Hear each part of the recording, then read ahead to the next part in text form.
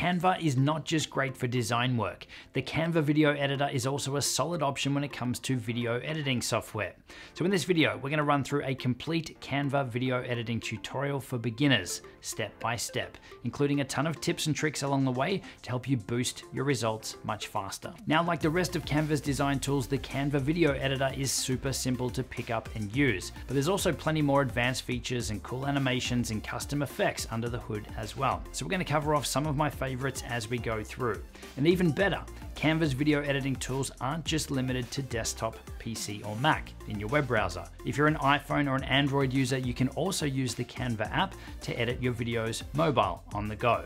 The process is pretty much exactly the same, so you can just follow along using this tutorial no matter what device you're using. Okay, so here we are at Canva. I've gone ahead and created a free account and logged in, and this is what you'll see. So to start our video, we want to come over here, make sure we are on video. And there's lots of different templates and things that you can choose from here in terms of the size and the format of the video you're going to be creating. So we've got templates here for a Facebook video, so a square video.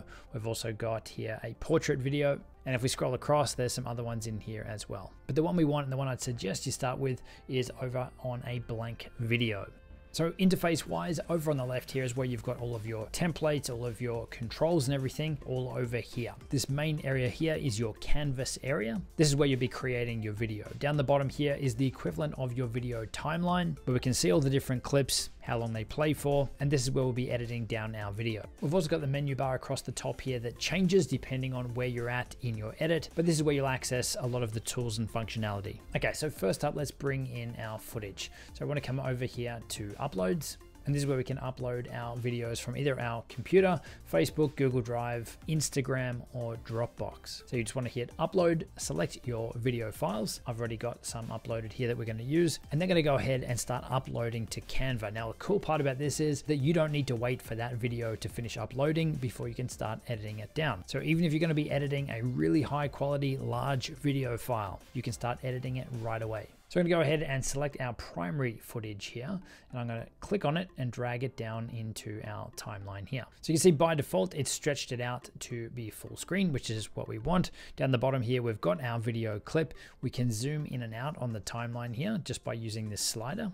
And if we click on this little button here, this will change between zooming our thumbnails or zooming in and out on the timeline and zooming in and out on this canvas area. So if we click it now and we zoom in and out, we can see that we're able to really customize up our playback area. So I'm going to go ahead and leave this pretty big. So now that we have our primary footage in, let's go ahead and remove any of the bad takes, the mistakes, all the stuff that we don't want to have in our video. So we can either hit play and watch through and listen to our footage and work out the bits we want to remove, or we can grab this little triangle here and we can click and drag with this, and we can scrub through our footage fast to see the bits we might want to edit out. So at the start of the video here, I did a practice run of the first sentence. So I'm just reading this through here now. Some final checks, make sure everything's all good. And this is where I start the video. So I'm going to go back a little bit here. Great face there, Justin.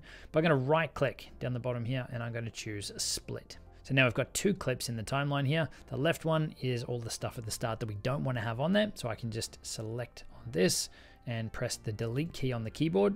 Or if I undo this now using Control Z or Command Z on the keyboard, or coming up the top to the undo button, I can also press the three little dots on the clip here, and I can choose delete. So our video now is going to start at that point. So if we hit play on this now, so there was a little bit of a pause at the start. So what we can also do to refine this edit even further is we can move our mouse over the start of the clip here, and we can click and hold and drag to the right. And this is again going to give us more granular control. Let's start it right here before I start talking. So we're just starting a little bit quicker. Let's go ahead and tidy up the end. Now for this one, I'm going to click on our timeline here. I'm now going to zoom in just so we can get a little bit closer to it. And I'm going to scroll across to the end of our timeline. And again, we want to either find the place where I finished the video by scrubbing across here and adding a split in our timeline by right clicking and hitting split, or I can click off this and I can grab the end of the video here and drag it back to where I want the video to finish. Now, in terms of removing any bad takes inside your footage, we just follow the same process. We can either play through our video and find these sections, or we can grab this arrow, we can drag it backwards to where it looks like I'm not talking. Another great face there. We can right click, we can split. This now is our ending piece. So then we'll go across to the next one to see where we want this to come back to. Okay, so we want to remove from here all of this footage. We can just grab this handle here, drag it back to that point, and we've now removed that section. So you want to go through now, add any cuts and remove any bad takes or mistakes. So what you're left with is just your primary content or the story piece of your video. So now that you've gone through and you've edited down your primary footage, the next step is to bring in any B-roll or overlay footage. Now this is one thing with Canva that is a little bit more complicated because they don't let you layer video clips on top of each other. I'm hoping that's a feature that comes soon, but there is a workaround and I can show you how to do it. So let's say after this intro piece here, when we start getting into the content, I want to show some of these clips that I have up here, but I still want to have me talking behind them. I can come over here and I can grab some of our footage of the switch pod here. And instead of dropping it down to the timeline, I'm going to drop it into our actual project on screen here. So with this clip now, we can pick it up, we can move it around, we can scale it up, scale it down. But right now, as it is, this is the entire 41.7 second clip. So let's say we only want a small section of this clip and then to cut back to me talking full screen. We want to make sure that we have this video clip here selected. We want to come over here to the pair of scissors, and this is where we can trim down or select the area that we want to use. So again, we can grab this handle here at the start. We can choose where we want this clip to start. Let's say about here, and we come across to the end, and let's drag this back here to where we want the clip to finish. Let's say around here. So we've got a 6.5 second chunk out of our longer clip. Now we want to hit done here. Now let's scale this up so that it fits our entire video here. So now when we play this section, we've now got me talking underneath with this footage being shown over the top. But the problem we have now is that we've now got that shorter clip that is just looping here on top of me talking beneath it. So the workaround and what you need to do here is to play through until you want this piece to stop. So let's say here, and then we want to split this clip at that point. So let's right click and choose split. Now with this second clip, we don't need that B-roll or overlay footage. We want it to go back to me talking. So I can select that, press delete on the keyboard, and now we're back to me talking. So if we grab this handle here and scrub through this again, we've got me on camera. We then cut to our B-roll footage where I'm still talking underneath, and then back to me talking here. Now you don't need to necessarily make your footage full screen. If you did like that picture-in-picture effect where you've got one big video and one small video playing on screen as well, then by all means, you can do that easily here, just like that. But in order to keep the audio from your background video while you're showing footage, then you have to do it the way that I just showed you. And we're gonna get to volume adjustments really soon. But one thing you do wanna be mindful of here is, let's go back to this clip. Let's select our top video layer here. If your B-roll or overlay clip does have audio on it that you don't want and you wanna mute it, then you wanna make sure that you're selecting that clip. Come up the top here to the little speaker and you can hit the mute button, and that's going to remove the sound from our B-roll clip with still having our voiceover happening underneath it. So you want to go through your video now, add in any B-roll or any overlay footage into your project. So once you've got your B-roll in, the next step is to add in any titles or text into your videos. Now this is something where Canva is really powerful because there's a lot of presets and everything built in here to help you create some amazing looking titles. So we're going to come over here to text. And we can just add in basic text here, like the basic text box. Or if we scroll down, there's lots of different preset templates and animations and things that you can add in here. And it really is as simple as just dragging and dropping them onto your project, double clicking on them, and you can customize them up. But one other thing to note with these templates while we're here is that some of these have this little Pro symbol on them. These ones are only available on the Pro plan for Canva. They're not available on the free one, but there's lots of free options in here as well. So we're gonna go ahead and add in a basic heading here and customize this up. Now, one thing you will need to note is if I just create a heading now, it's going to add it across this entire first clip. 18.3 seconds. If you only want your title to show up for a small amount of time, we've got to follow a pretty similar process to what we did with the B-roll footage, and we need to mark out an area or cut a clip where that title is going to be shown. So I'm going to press play on our video here now. Okay, so I'll probably add a cut in our timeline here because this is where I want that title to start. So we've split our timeline there. Keep playing. And let's say we want our title to finish here. Let's add another cut here. So we'll go split. And now any title that we add in this clip here is only going to be on screen for that 5.3 seconds. So now we're going to come up here with that clip selected, grab our heading, drag it onto our project here. We can customize it up. We can change the fonts. Let's go Oswald, which is our Primal Video font. Let's change it to bold. Maybe we'll make the text color white, and maybe we'll make this a little bit smaller. So we can just pick it up and we can move it around. And let's move it down to the bottom corner here. Now what we usually do for our titles is we've normally got a rectangle behind them so that they stand out. So I can come over here to elements. Let's choose rectangle. Again, lots of different presets and templates and things that you can drag and drop and use in your project. I'm going to pick just a simple shape here, drag that on. We're now going to resize this down and position it so that it fits behind our text. And we can come up the top here to change the color. Let's go to this one. It's pretty close to our Primal Video colors. And we now have a basic title here. So when we play through our video, there's no text on screen. Then for this section here, text is on screen and then disappears again. Now we can get fancier than that. We can animate our text as well. So if we select our text, then we can come up the top here to animate. And again, lots of presets that we can choose from to have our text animate on screen. So I'll go something simple like this one, shift. And we can also add an animation to our background color there behind it. So if I select on the background and again, come up the top to animate, then we can pick how that comes on screen too. So I might just go a simple fade. So now if we come back here and we hit play, we've got a simple little transition there for when the name card comes on screen. Once that's done, we're going to add in any effects or transitions onto our clips.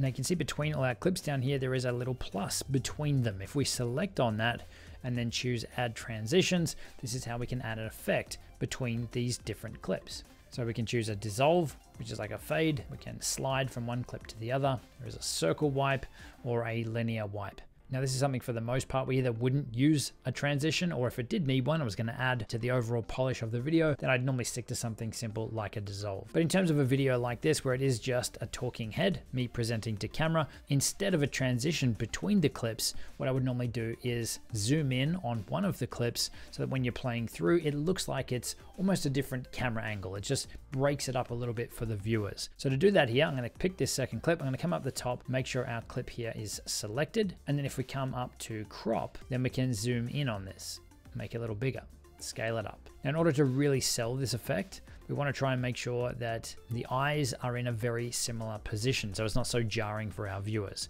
So let's try about here, come back and play this. Okay, so it just breaks it up a little bit for the viewers, where it's the same shot, same camera, but it just looks a little bit different. So you want to go through in this step, add in any transitions or any zooms or any effects onto your clips at this point. From there, we're going to add in any music you want to have. So if you come over here under audio, there's lots of different music that is inside of Canva. Some of it's free, some of it's only available on their pro plan. But for me personally, where I go for my music so that I have no licensing issues is to Artlist and to Epidemic Sound. So I'm going to go ahead and use one of the audio tracks that I've already uploaded. So if you want to use your own music track, again, come over to uploads, choose audio. You can upload your files here. You can see I've got 2 in here. I'm just going to click and drag this one onto our project here. Now you can see this is dropped in where we had our playback head, which was towards the end of the video. We can pick up this music file and move it around. So let's say we want it to start at the start of our video, which I'd imagine most people would. We can just pick it up and drag it all the way back. So now that you've got your music in there, it's a good idea to play through your video, and you might find that you're adjusting any of the cuts to line it up to the beat. Or if you need to move any chunks or sections of your videos around, you can just click on them, pick them up, and reposition them.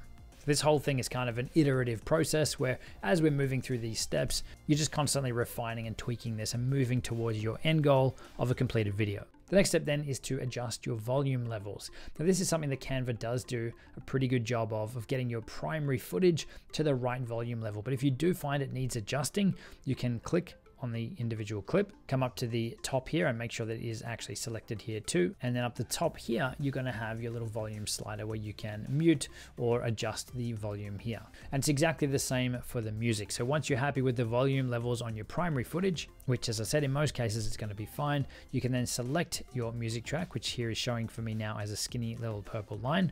We can click on that, select our music track, come up the top here to volume, and we can lower this down. Now for us with our videos, when we do have music playing behind them, we're normally starting at around between 20 and 30% as kind of a starting point, playing it back and seeing what it sounds like. Now this is something you might want to do with headphones on, so you're really hearing what this video is going to sound like when you're finished.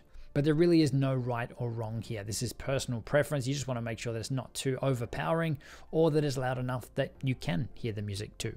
So that's the core editing functionality here in Canva. But one of the other power areas of Canva is some of the templates and graphics and things that it lets you create that you can use in your videos as well. So let's say we want to add in a video intro between where I start the video talking and between where I actually get into the content of the video. So we can hit the little plus here to add in a page or blank footage between the two clips. Then if we come at the top to templates, and let's search for intro. We got here YouTube intros. Now we have a full dedicated video on how to create an intro animation here in Canva, and another tool that we recommend, Placeit. I'll link that one up in the cards. I'm not going to run through all of that here, but you can literally grab one of these templates, drag it on to your timeline here. And again, all of this fully customizable. Now I'm not going to build out a full intro here for this video. Go and check out our full tutorial on how to make an animated video intro using Canva. So for this video, I'm going to take that back out, but know that it's not just video intros. If we come up here and just type in YouTube, then in here, we've also got end screens as well. Something like this one here, which we could drag down to the end of our video. And again, it's animated, pointing to the next best videos that we want our viewers to watch. And we can customize it up. Now for this tutorial, I'm just going to remove that, click on it, press the trash can up the top here. But now our video is done. Let's go ahead and save it out. We want to come up here to download. You want to have MP4 video selected, and then just hit the download button and your video is going to save out and let you download it to your computer. So now you know how to edit your videos down using Canva. Now, if you're looking to speed up your video editing in any software, any app, then don't forget to grab your free copy of the Primal Video Method. There is a link to download your copy on screen and below in the description. This is the most efficient process to follow along step by step to help you edit your videos faster with minimal wasted time and rework. So grab your copy and I will see you in the next video.